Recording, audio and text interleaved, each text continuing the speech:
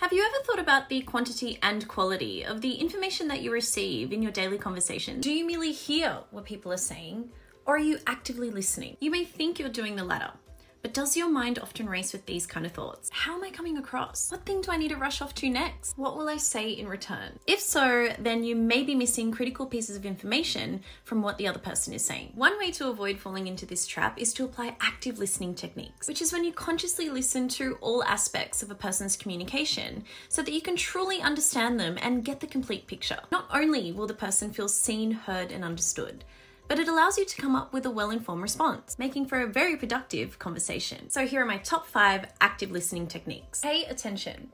Stay focused by listening to the key points, main ideas, and underlying messages. And stay engaged by focusing on their words. Resist the urge to mentally wander off into your own thoughts. Signal you are listening.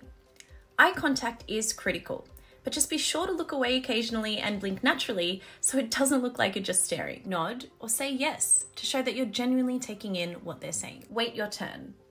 Try not to plan your response while they're speaking and wait for them to finish before you share your ideas. Provide feedback. Paraphrase and repeat to demonstrate your understanding, and clarify by asking questions to avoid misunderstanding, and respond with empathy. Be thoughtful, validate emotions, and show support without judgment. Practice active listening today.